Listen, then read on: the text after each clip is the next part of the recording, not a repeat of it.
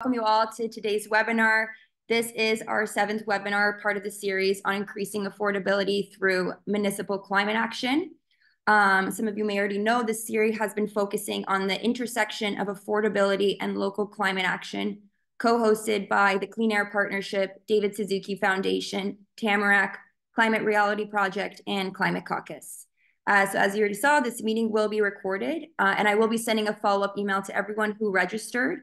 And I'll include a takeaway document there that includes this recording and the past recordings, as well as links to resources that have been mentioned during the calls. So just to briefly introduce myself, my name is Olivia. I am the network manager at Climate Caucus, a nonpartisan network of over 650 both current and former local elected leaders, and over 1,000 allies leading the transformation needed for communities to thrive within planetary boundaries. I'm away out of the country at the moment, so I want to acknowledge that I'm calling from the lands of the Huichol people. But generally, I am gratefully based on the traditional and unceded territory of the Anishinaabe people, which include the Ottawa, Ojibwe, and Potawatomi nations, collectively known as the Three Fires Confederacy, also known as Barrie, Ontario. So please feel free to introduce yourselves in the chat as well, and where you are calling from. And in a couple minutes, I'll also share a link in the chat to a resource that helps map out Indigenous territories, treaties, and languages. And I also just wanted to briefly highlight before we start that one of our panels during the Climate Caucus Summit, where Tara Masden from the Clean Move Sustainable Solutions will share our latest report aligning local government climate action with UNDRIP. And as we know, Indigenous rights and climate action are intimately intertwined, and local governments seeking to enact climate change mitigation or prevention measures can benefit from the millennia of local Indigenous knowledge. So we're really grateful we were able to work with Tara on this project. And during this panel, she's going to be highlighting the key approaches she identified in her research, and then follow on with the panel discussion with 3 elected leaders. And you can find more information about this on our website under the events tab. So today's webinar is going to be focusing on transportation, a sector that is a major contributor to GHG emissions and costs. And so we're going to first three presenters, and then we'll have time for a brief question period at the end. So first, we're going to hear from John McMall from the Canadian Urban Transit Association, who will be presenting on the policy intersection of housing and public transit. John is a director of communications and public affairs for CUTA, where he leads communications, advocacy, and public policy on behalf of Canada's public transit industry. And then after John's presentation, we're going to be hearing from 2 speakers that are going to be highlighting 2 exciting public transit programs. So first, Dan Hendry will highlight the national Get on the Bus movement that is building a network of communities that are investing in youth transit education and free youth passes. Dan is the co-founder and driving force behind the Get on the Bus movement. Dan's work on the Kingston Transit High School bus program served as the inspiration for the Get on the Bus movement, and his dedication and leadership has been instrumental to its success. And finally, Councillor Wayne Olson will highlight the Niagara Region Transit on-demand transportation system that is providing an affordable and convenient transportation option in the town of Pelham. So Councillor Wayne Olson has been a member of the Pelham Town Council since 2020 and a member of the Niagara Region Transit Commission since 2021. So with that, I'm going to stop sharing my screen now and pass it over to our first presenter, John.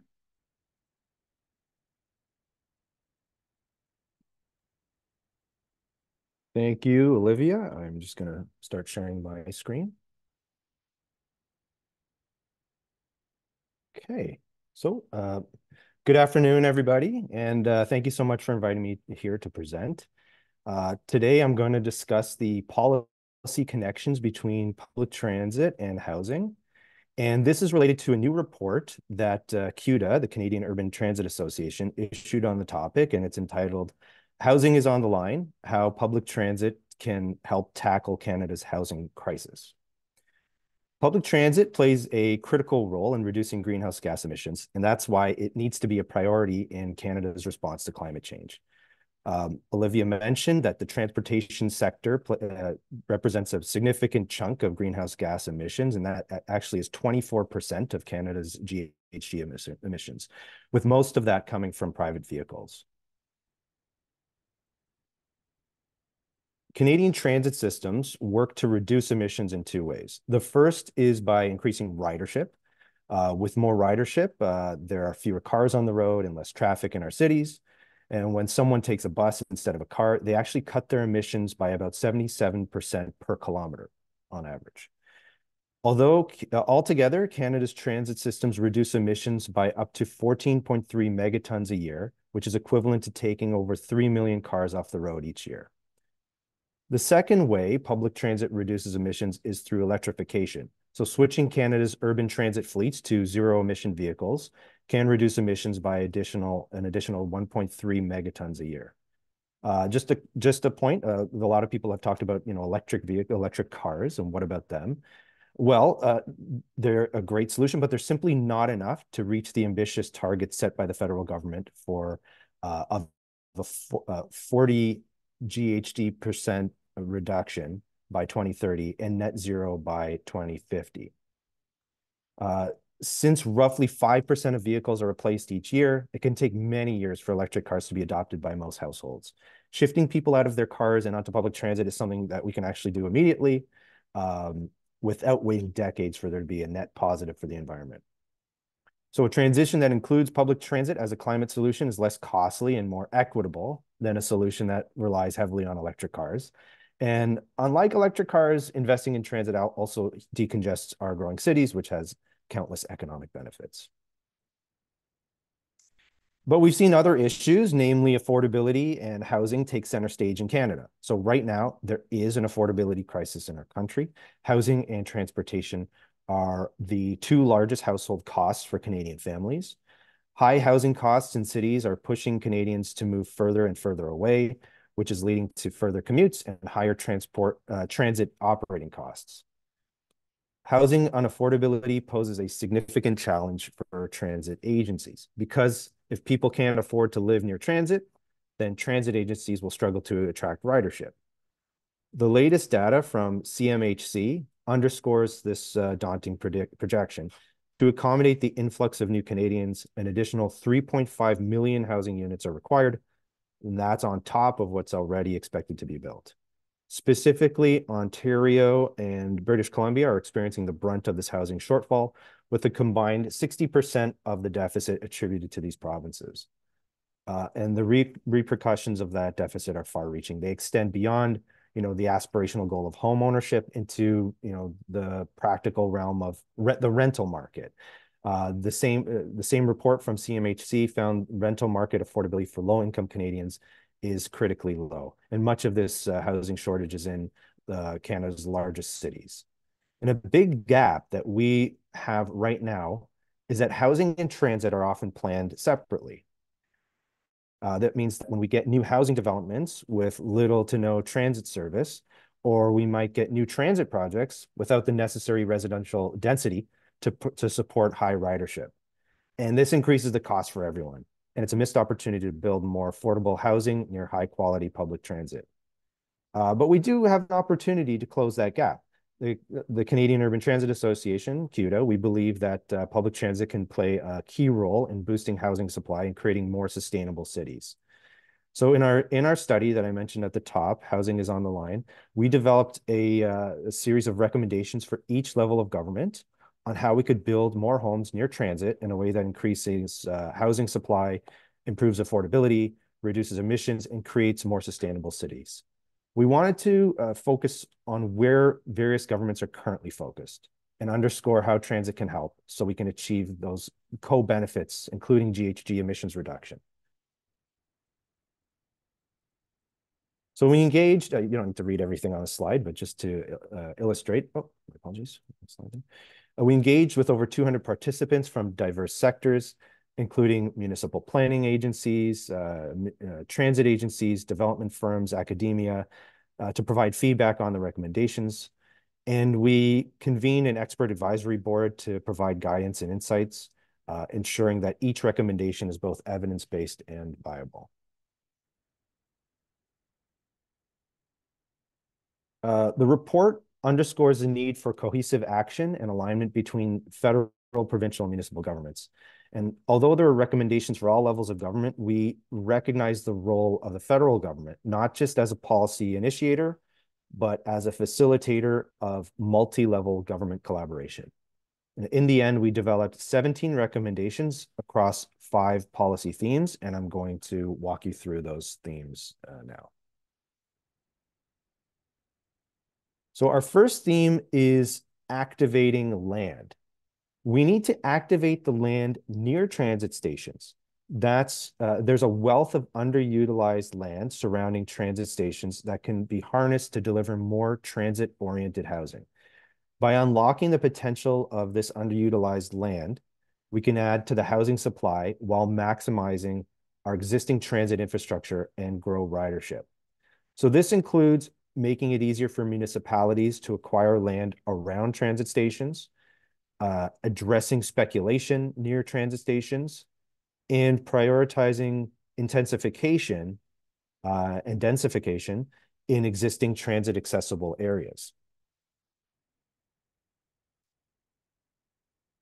Our second theme is to evolve the mandate of transit authorities so that transit agencies actively encourage housing development on transit properties.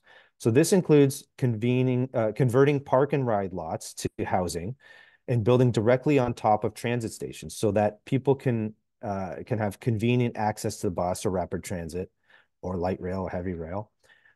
For example, PCI Developments is constructing 39-story mixed-use tower in Vancouver, including 226 rental homes, rental units, of which 44 will be below market rents, 100,000 square feet of job space, as well as a much-needed neighborhood grocery store and retail space. And at the base of the tower, they're also constructing an entrance to a new transit station, which is the first time a primary station entrance has been fully integrated into a ground-up development in Vancouver. And we hope this will set a precedent for future transit-oriented developments. The goal is to ensure that transit investment is met with land use decisions, providing housing, job space, community amenities where they're most easily accessed. So in Toronto, for example, Infrastructure Ontario and Metrolinx are building transit-oriented communities around stations for the new Ontario line. For instance, at Queen and Spadina, there will be more housing, more retail space for businesses, convenient access to transit, including streetcar and the Ontario line subway. And transit-oriented communities are part of the plan to build new sustainable transit by placing more housing and jobs and near transit stations along those priority routes. So we're seeing great moves on that front in Ontario, in British Columbia, as well as in Quebec, in Montreal specifically. So theme 3 is ensuring inclusivity. When we build more homes near transit, we also create an opportunity to make life more affordable and more accessible for all Canadians. So people who are dependent on transit the most need homes close to transit. This includes youth, seniors, low-income households, new Canadians, and frontline essential workers who work in food, hospitality, and of course in transportation. Public transit offers a reliable and affordable transportation option that can significantly benefit these groups. We need to incentivize more affordable housing near transit, including purpose-built rentals and non-market housing, so that more people can access transit. The non-market housing specifically because as new transit is built up, it can often price out people out of a community. So we want to make sure that there's some protection for that. In Calgary, for example, the Calgary Housing Company has built an affordable housing development on municipally owned land, about 600 meters from a light rail transit station. And 1/4 of the units have subsidized rent, 1/4 of the rents are tied to income, and 1/2 are at the low end of the market. And proximity to transit was a site selection criteria that transit provide residents access to jobs and amenities.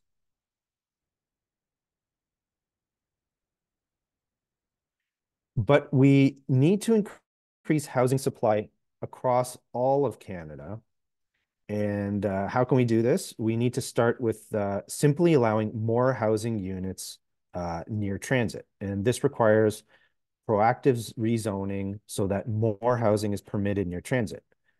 And this also requires accelerating the timeline for reviewing development applications, within defined transit-oriented development areas. And this is huge. This is a priority, and unlocking that potential in a timely manner is of the utmost importance. And that's what we've heard from the development community as well. There are a number of developers that are on board with the transit-oriented community approach. It's the zoning and regulations that is a major hindrance. And finally, our fifth theme is that we need to maximize our investments so that with the same amount of public money, we can achieve more policy outcomes. Funding for transit projects should prioritize those that stimulate housing developments, integrate with active transportation networks, and create complete communities. Our report also looks at novel concepts such as location-efficient mortgage offers for home purchases that are near transit.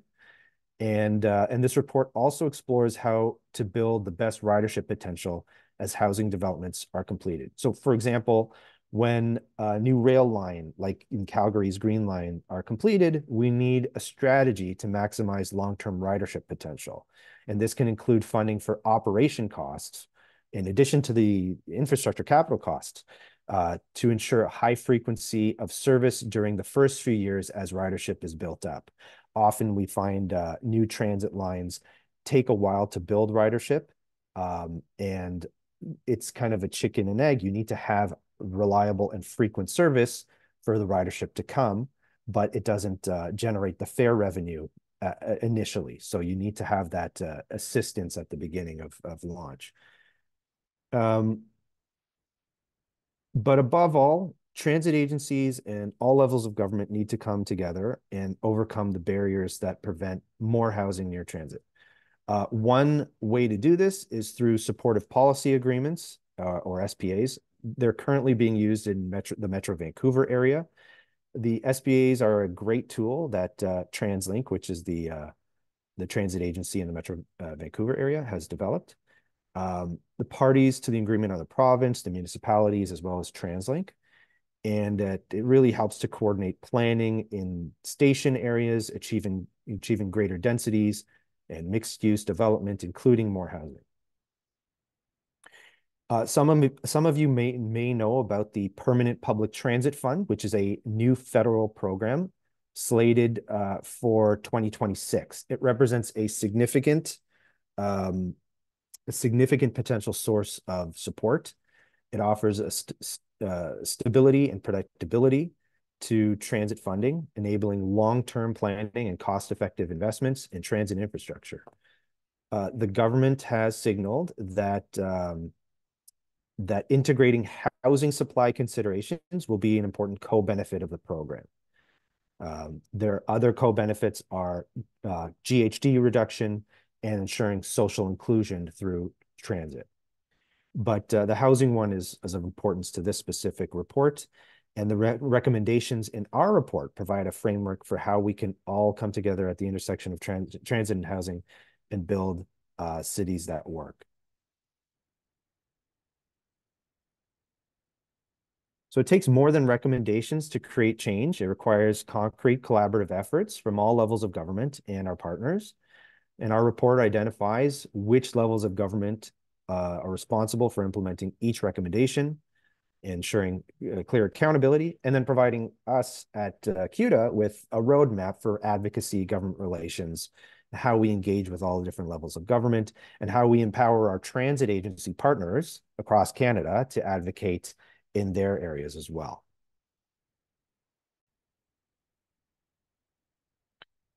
So we do have a housing crisis, but every crisis there's an opportunity.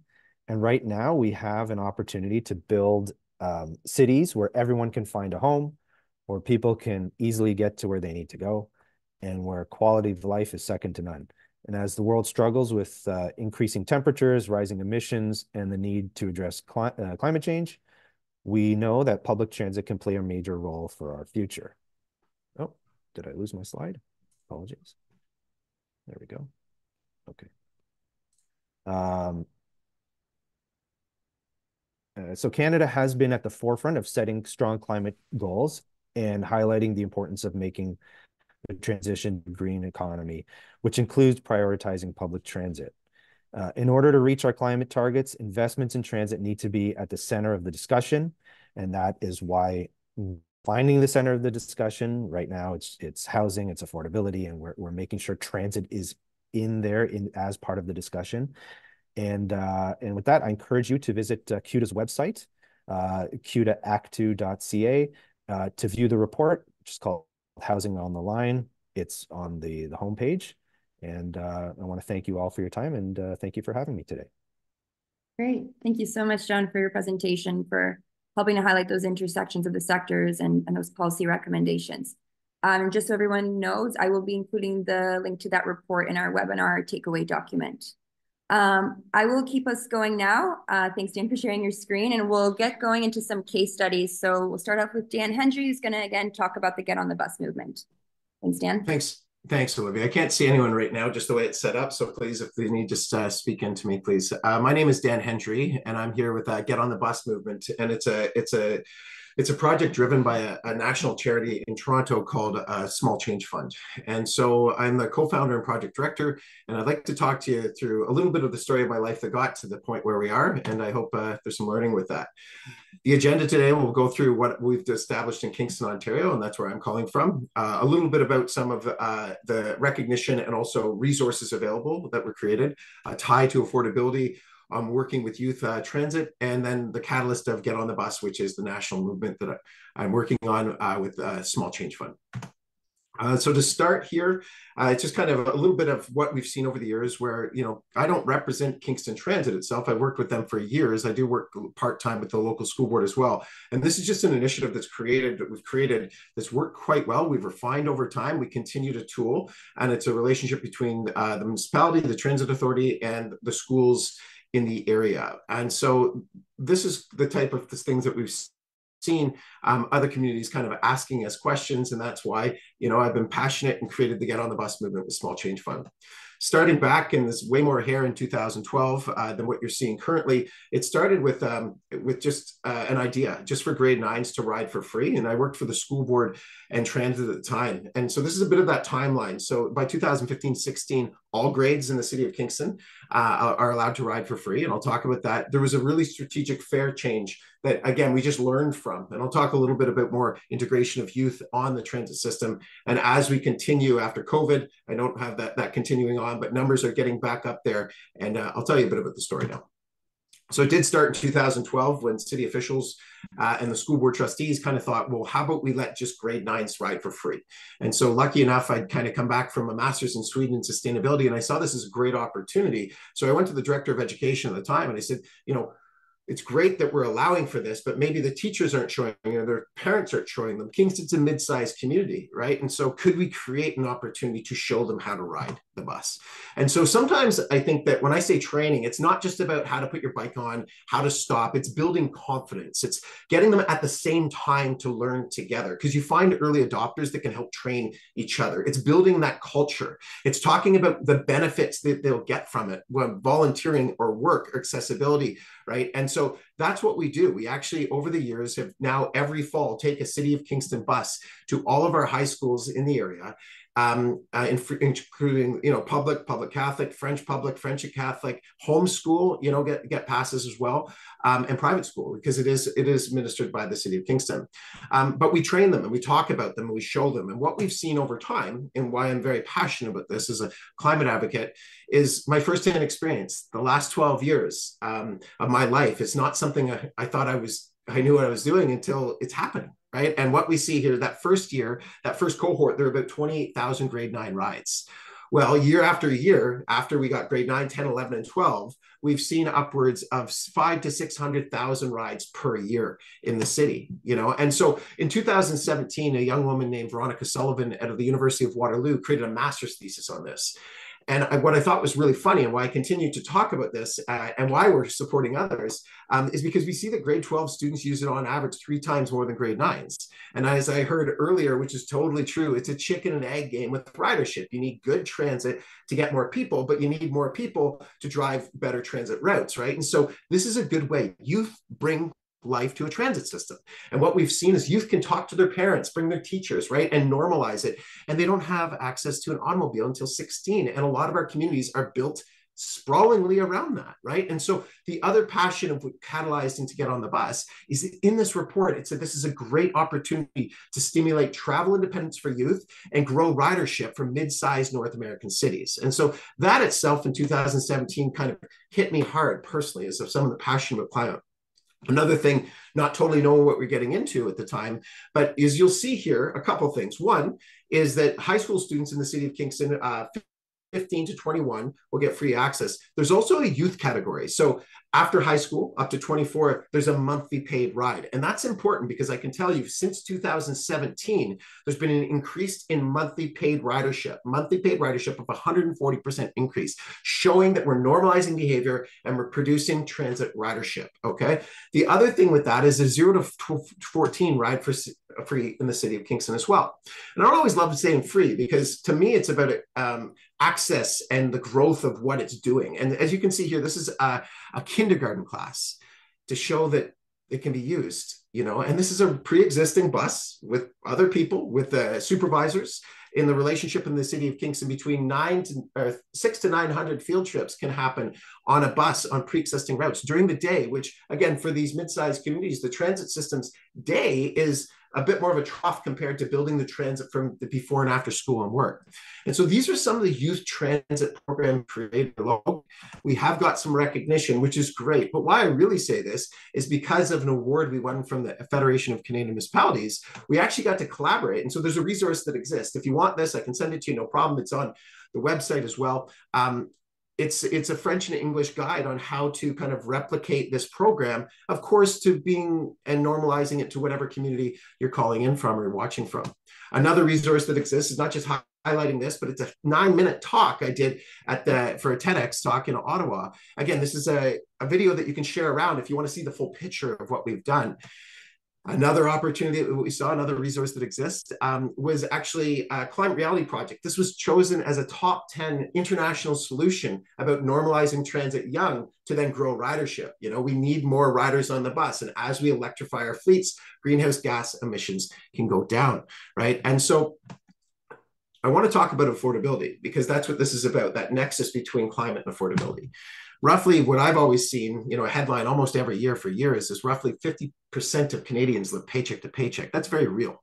You know, 50%, it doesn't matter where you are. When you look at houses, inside our houses, it could be, we're struggling, you know, and I fundamentally believe, and what I've seen locally is that transit has an amazing opportunity for opportunity, whether that's upstream affordability, like creating more opportunities, better access, or downstream, just saving people money where they need it, you know? And so this is a report from the Federation of Canadian Municipalities put out in 2019. It says, you know, 1.5 Canadians spend more than 2 hours a day commuting daily, right? That's time. What's that worth, right? The average household spends about $12,000 annually on transportation, and $10,000 can be attributed to savings for households that contribute by transit. And this is something I talked to students about during that training piece, about not just autonomy and getting around the community, but also about the fact that they can get the job maybe they want to get to because they have access to it. You know, they save money in their parents' time or caregivers' time by being able to play sports later, getting that autonomy of how to use the transit system. There's no more pride. I don't have any, I'm doing this because I have to, you know, and what I mean by that is this is Dan Hendry's biggest influence on what I can do for reducing greenhouse gases. And I kind of walked into it in 2012. And so I'm always advocating for what this can do. Another thing, looking at the transit effects on people with low income. Again, better access to employment and healthcare, access to safe spaces and for activity, equitable access to resources and education. 20 to 40% of people in Canada do not drive. And so, yes, that is could be age, income, ability, or chosen not to. But a good transit system connects community, gives us access. And I think now more than ever, we need to lean into community. The climate crisis is also a human crisis of what we've got ourselves into, about how I think disconnected we are with so many things. Also, from what I'm passionate about is equal access to experiential learning. Okay. And so this is what I get to see. And these are just some personal reflections before I get a little bit more into Get on the Bus, which is the national movement. But I my X account, I guess it's called now, I love seeing it in the spring and the fall, especially when kids are moving around the community more, because they tag me a lot of times, or I get to see it, where it could be students going to the fire station or swim to survive or getting to sports. Or the bottom left-hand corner is personal, very important to me. My daughter has autism and she's not in this, but knowing and working with her, she uses transit. And this is a big life skill. There are a lot of people that might not even have the ability to use to drive or might want. And it was a specific autism program going for behavioral intervention and therapy work at a local community college.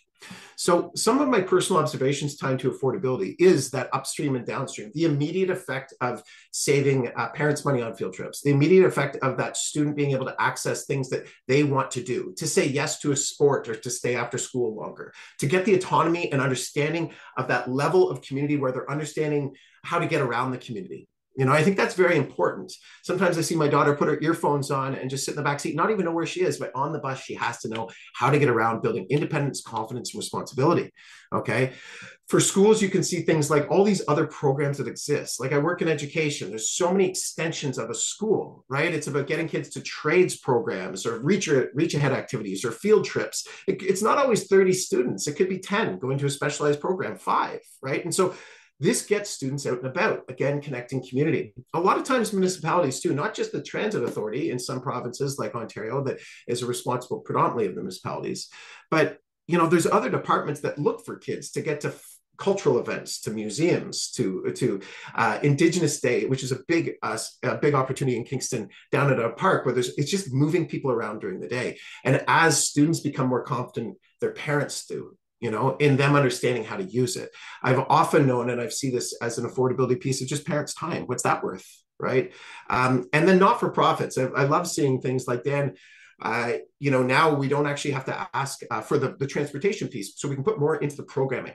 Right. So we're using our resources more effectively. And that's what I see with these types of programs is that it's not just, you know, we spend a lot of money from the federal, provincial, public health, school boards, you know, that are channeled into youth-focused programs, whether it be facilitating visits, you know, to cultural institutions, like I said, or enabling attendance at various events. Offering free transit enhances the reach and the effectiveness of these programs, ensuring our resources are fully utilized. We're paying for a lot. We're paying for things, right? So we're getting kids there in a built environment around the car.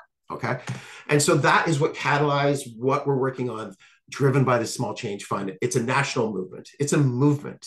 And so actually last year in June, we catalyzed kind of a webinar, and I appreciate the Climate Caucus and other partners on the call for helping spread the word of what we're working on.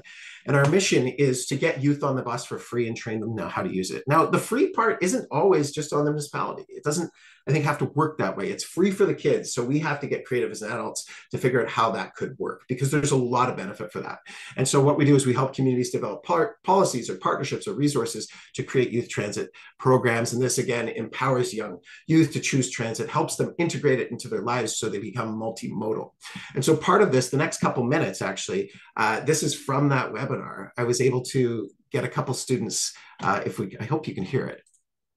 Hi all, I'm Maeve. I'm a grade 12 student at Bay Ridge in Kingston. And so being a grade 12 student with my bus pass has allowed me to balance school, extracurriculars, and work, and this really wouldn't be possible without my bus pass. My bus pass has provided me with security for knowing that I'll always have a safe ride to and from work. And in addition, the bus pass for high school students has made access to extracurriculars and learning opportunities possible. Speaking from my personal experience, I'm a member of the Ultimate Frisbee team, and my whole team was able to travel to our tournaments and games using the Kingston bus pass. In the classroom, many of our classes this year have gone on field trips using the bus. So for example, we were able to attend the Kingston Film Festival with my English class.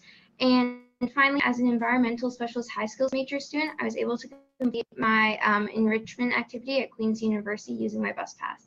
As the eco minister of my school, when I take the bus, I'm proud to know that I'm making a positive choice to minimize my personal impact on the environment.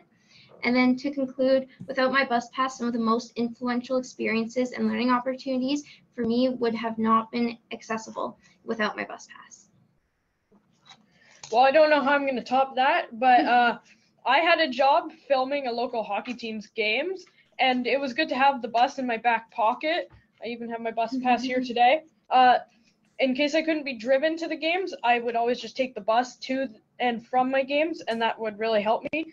I also use the bus to get to and from school daily, and I know many of my fellow classmates do as well. It also makes it easier to hang out with friends. I've taken public transit many times to get to various places to hang out with friends. Having the transit card really gives me freedom and helps me become more independent. It also allows me to see my friends wherever and whenever I want, which is essential for young and older teenagers. The training also is really helpful because, funny story, one time my friend who didn't go to training day because he wasn't there, he was sick, he tried to get on the bus through the back doors instead of the front doors, but I helped him get on properly as I was there during training day. Training day helps students understand rules and safety on the bus they would otherwise have to learn on their own, and it only took 20 minutes. And this one gets said a lot, but again, it's the more people on public transportation means fewer cars on the road, which means less emissions and traffic. And let's face it, who doesn't want less traffic? Another thing is that it also, like Maeve was saying, it does help to get to extracurriculars. Like I'm part of the Bay Ridge Computer Specialist program, and we went on a trip to Queen's University, like the campus, to go see, I can't remember what it was exactly, but it was some research thing that they're doing. The fourth year students were displaying their video game creations that they had done. So we collectively all took the 502, which is a bus that goes from Bay Ridge to downtown. We went there and we had a blast. Hi all. So I'll just continue on. I only have a couple more slides here. Just to reiterate, with bringing the students in, I hope you could see just what it looks like and why I'm so passionate about it, and why I'm proud of what we're doing nationally. So there's a couple of things. As you can see, it can lower the cost of school programs, reducing air pollution, GHGs, traffic congestion, making it easy to support local businesses. I've had some fantastic testimonials of local businesses that have students working for them, and they praise the program. Creating lifelong transit users. We need students to be multimodal, and what I mean by that is when they leave the house, they just have different options, maybe not just to get in that car that also costs $10,000 to $13,000 a year to operate, right? And all the other things. Provides youth from all backgrounds equal access to life enriching opportunities, building confidence, encouraging independent travel, boosts participation in cultural programs, and expands employment opportunities, increases access to community resources and services. By all means, I do not represent all of these communities across Canada, but I have been in contact with a lot, or they've been inspired by what we've worked on and what I've worked on in Kingston. And they're all slightly different, they're different city sizes, whether Halifax is working on a high school-based program. I know Oakville, Ontario has allowed for 13 to 19 to ride for free, and so my point, I guess, is just we're building that movement of collecting and supporting the uniqueness of transit and youth-based transit programs that focus on getting it free for youth, and then as well as the importance of training. And so I'll leave it there. My information is there. I'll stop sharing my screen. I hope everything saw everything because I couldn't see anyone. And I'll stop there, but please feel to reach out. I'm happy to talk to anyone. Great. Thank you so much, Dan. As you know, I'm a big fan of this program and all the multi-benefits of climate action, increased transit access, youth empowerment, and so on. So thank you again for joining and sharing about this. All those resources that Dan mentioned, like the report and the website links, I will also include that in our takeaway document. And now I'm going to pass it over to our final speaker, Councillor Wayne Olson, who's going to be speaking on an on-demand project. So I'll just start sharing my screen now, Wayne.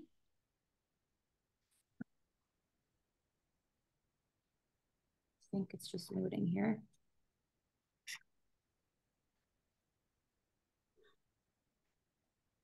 Okay. Thank you, Olivia. Thank you very much. I'll start with my words. We are guests here, and we should reflect upon the responsibility to care for the water, the air, the land, and the people who live here today and the generations to come.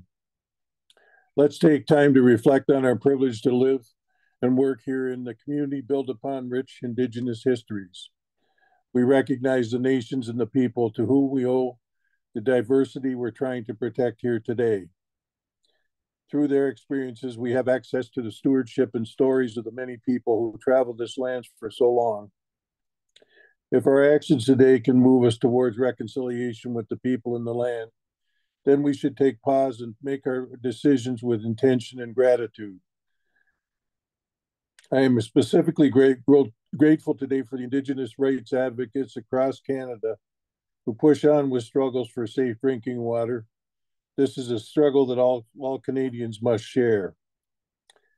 Well, I want to present today to specifically about our on-demand service in the region of Niagara, and to set the stage for you.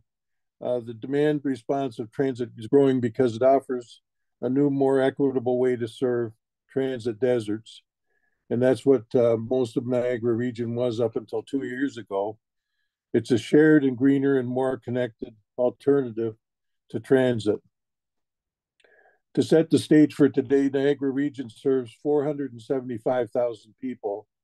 We have 4 medium-sized cities you'll be very familiar with, starting with Niagara Falls, St. Catharines, Welland, and Fort Erie, and a number of small towns and hamlets.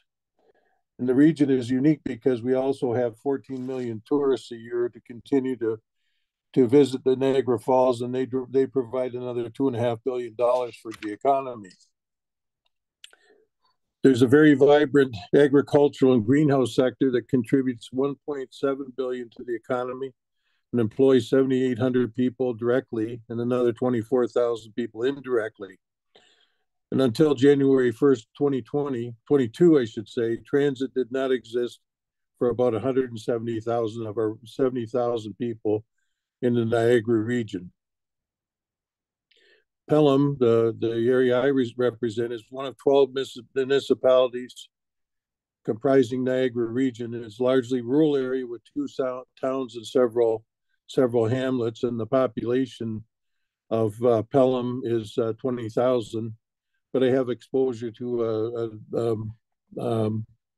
a transit system of around 500,000 people through my membership on the Transit Commission. Next slide, please. As the municipality, Pelham has the usual plate full of issues to be addressed. And we all note that the state of everything has changed, and many things will not go back the way they were before 2019.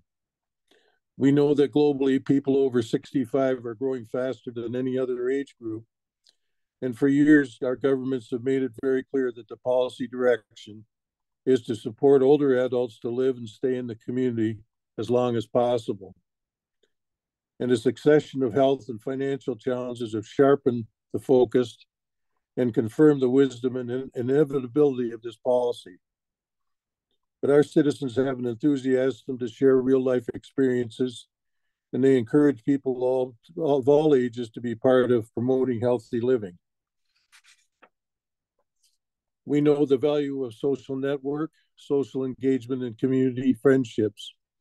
As a municipality, we felt that transit would improve almost every aspect of life. Next slide, please. Thank you.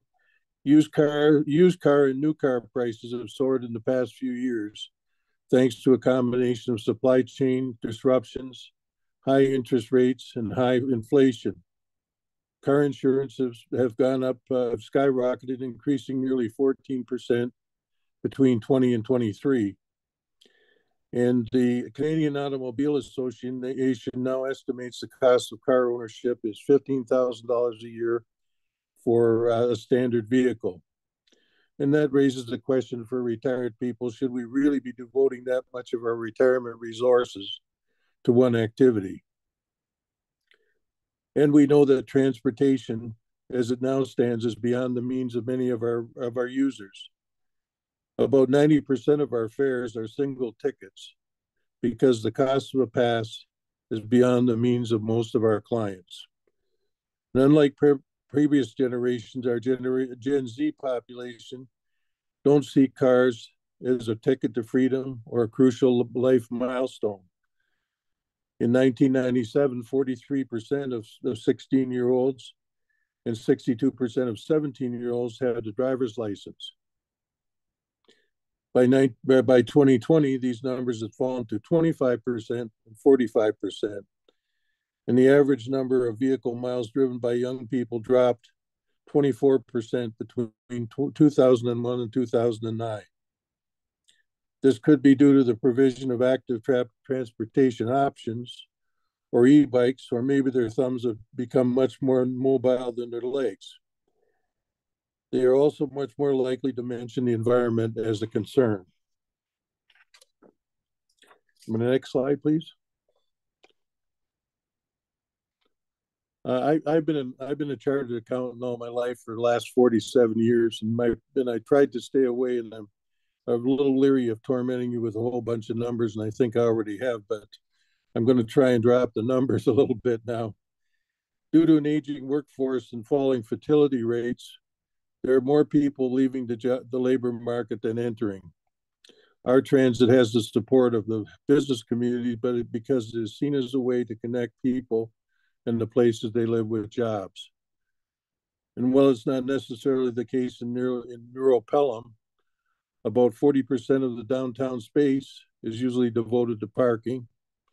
And did you know that 17% of rental fees relate directly to parking? So if we can eliminate the parking at our downtown areas, it's an opportunity for savings and an opportunity to reduce or eliminate parking minimums. Next slide, please. 70% of people report better access to healthcare and schools, and the transit is serving to link affordable housing to jobs. Given the cost of ownership, access to a resource of a vehicle is not equitable. There's really no way to downsize from transit. There's no practical alternatives. Once you are relying on transit, you're probably going to have to stay there. Here's some facts for your further consideration. 40% of all seniors are at risk of social isolation, and 50% are at the risk of loneliness. And 50% of non-driving seniors will stay at home all day if they don't have transportation. Retirement driving can be devastating.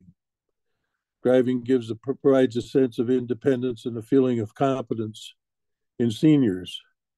But according to the Canadian Medical Association, the life expectancy often exceeds the time we'll be able to drive. In fact, for women, it'll be approximately 9 years, and for men, 6.2 years, and they will join the ranks of the isolated and lonely if we don't have transit. Next slide, please. On the next one as well, please. Thank you. This is our strategic plan, and I put this in here because it demonstrates that we're operating a fairly substantial bus fleet with 156 buses, and we have 40 on-demand and specialized vehicles. But the main point is that we were talking, transit been a topic of discussion in the Niagara region for 50 years, seriously for about 20 years, and we finally launched our regional transit on January 1st, 2022. And our ridership has now exceeded what we were pre-pandemic. And perhaps the most overlooked part of strategic planning is a review of things that did not work in previous plans. And the previous plans are a gold mine of mistakes and profound knowledge at the same time. But here's the structure of our plan, and you can see we formed, and right now we're consolidating. We call that storming, and then norming is going to be our studies of our new transit system and our new fare systems that we will be undertaking next summer. The next slide, please. The dark areas were the transit deserts that are now served by on-demand services. My career has been heavily influenced by understanding of lean production methods and Kaizen principles. In lean production theory, you come across the comparison of push and pull systems. The prognosis-based fixed route system, which is a standard bus system, is a classic bus system, or classic push system, I should say. The difficulty arises on a prognosis-based system, but it comes from the peaks and the valleys in demand and the difficulties in predicting demand. Overproduction and lack of flexibility and more are the disadvantage of a push system. And that's why you hear complaints about buses running half empty all the time. The on-demand system is a classic pull system, and the advantages of a pull system are less waste and more value added. Pelham is investing in on-demand micro transit, which blends the best of public transit with the ride hailing's most popular features and the advantages of the pull system. And the next one, please. And we share a deep concern for older adults whose lives may be limited by caregiving responsibilities, finances, fragility, or social isolation and loneliness.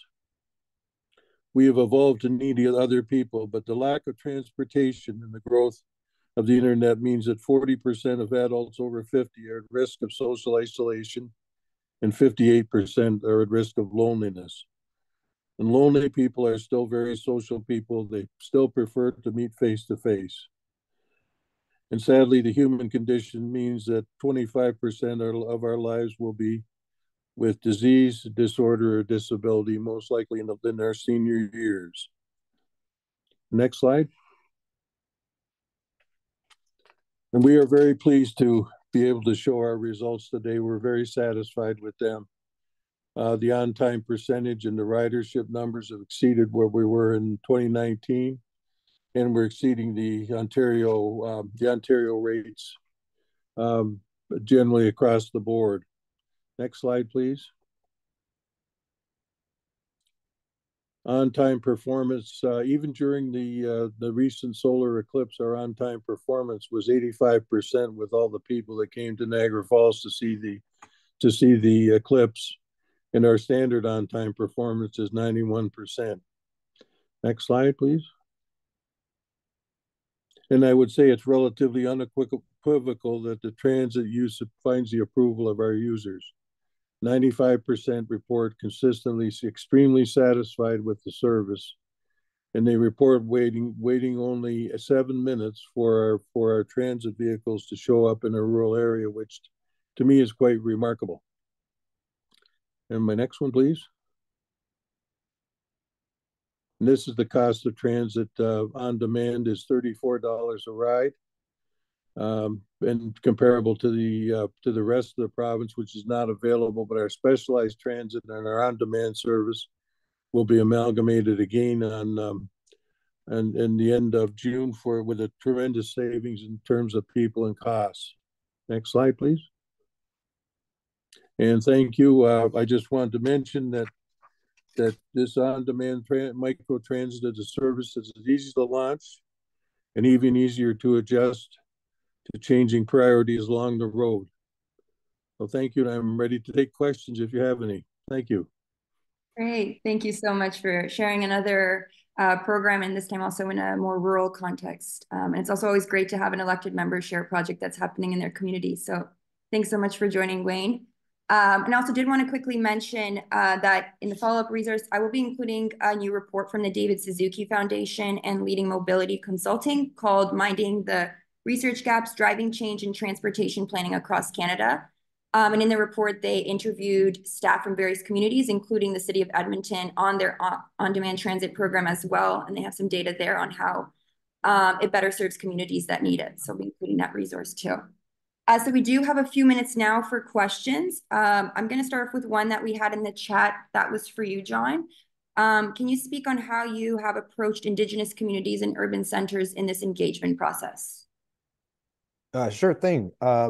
So during the consultation part of our report, we held consultation sessions in Vancouver, Edmonton, Calgary, Toronto, Victoria, Montreal, and then some additional online sessions as well for other areas that we just couldn't get to in person. We did have representatives from Indigenous nations nearby, those areas, as well as urban Indigenous representatives as well. And some of the concerns that we heard were about ensuring inclusivity with regard to housing and affordable housing, and also the idea of transit-oriented displacement, which is as communities get new, higher order, better transit that brings in, new housing and often increases housing costs and then prices people out of communities. So we had some interesting discussions about how to ensure housing affordability, ensure rental markets and below market rate rentals and protected housing affordability blocks as well. So that was kind of the crux of the discussion we heard in cities across Canada with partners from the Indigenous communities and urban Indigenous communities. Great, thanks, John. Next question was for Dan. Is TransLink considered a similar program to the Get on the Bus? I'm not too sure. I mean, I know actually there's a center of family equity in Vancouver that's pushing transit for teens for policy change, doing some great work there in Vancouver. I would say, from my experience, the full integration of what I've seen in Kingston and that master's report, larger cities, it's harder to do just based on the way of sheer capacity. What I mean by like, can they handle the amount of students at the same time on routes? So that is something that has to be considered. I would say that Toronto, I actually did a delegation there not too long ago, and they're looking at just starting potentially a little pilot for field trips, just a small amount of schools, right? So I think each city has to look at it differently, and then build resources and capacity as there, whereas mid-sized communities, generally there'd be more capacity, I would say, than larger communities. Great, thank you, Dan. And there was another question in the chat for you, John. I didn't see bus lanes and transit signal priority in your recommendations for municipalities. Is painting in bus lanes on existing road space part of what CUDA is asking municipalities to do? And does CUDA acknowledge the importance of traffic evaporation? Painting in bus lanes? Can you repeat the question? Yeah, is painting in bus lanes on existing road space part of what CUDA is asking municipalities to do? I'm not sure who asked the question in the chat. Maybe they want to speak Well, on. I think it's probably about priority lanes for bus, BRT. So I mean, CUDA is very supportive of BRT projects. Dedicated lanes, either painted on or built up infrastructure, raised platforms for BRT or even or more complex LRT. The focus that we had on in our report is making sure that those developments are tied to housing, so that way those BRT routes have density around them to ensure that there is increased ridership. So there are areas in the GTA which are getting BRT routes but don't have the necessary density. And I see that in York Region, for example, and it's an area where we have those routes, we have the BRT, but we need to build those transit-oriented communities around them to help improve ridership and get more cars off the road, getting more incentive for people to take those rapid transit routes. Okay, great. Thank you so much, John. And I'm getting one question here in the chat. This is for Wayne, what type of financing are you using for the on-demand system? Is it all public funding, or are there any private financing happening as well? Well, all the financing is on the tax levy and the municipality, but it's a very low number. I think it costs each household or each person in the town, it costs about $110.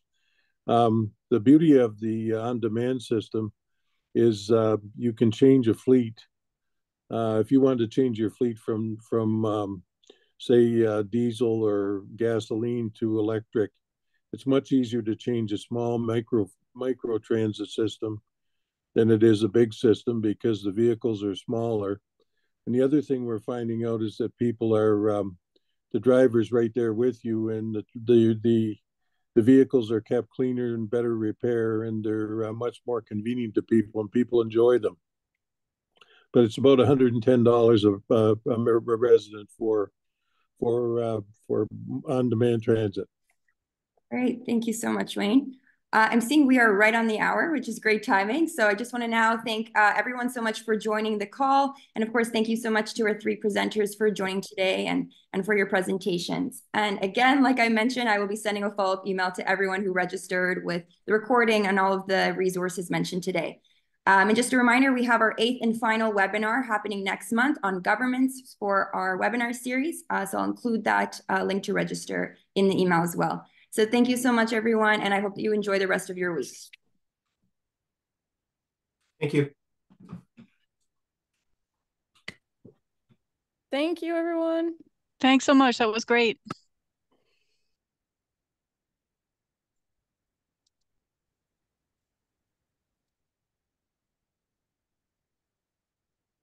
Thanks, Olivia. We'll see you soon. Thanks, Dan. See you soon.